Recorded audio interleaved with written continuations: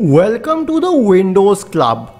If you wish to fix the aksdf.sys blue screen of death error on your Windows computer, then either read through this article on the Windows Club or simply watch this video. I'll guide you through the resolution.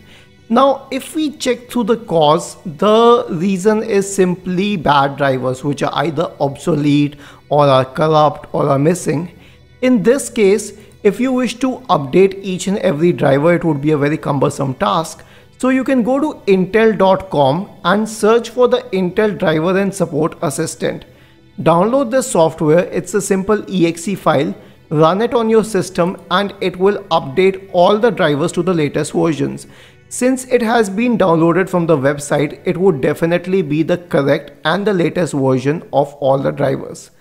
If this does not work in the rare situation, you can roll back to the previous version of your system, which has been explained over a different article and video.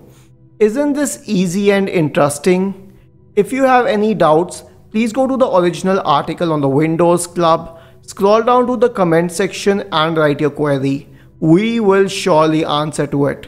Do not forget to subscribe to the channel. Thank you for watching this video and have a nice day.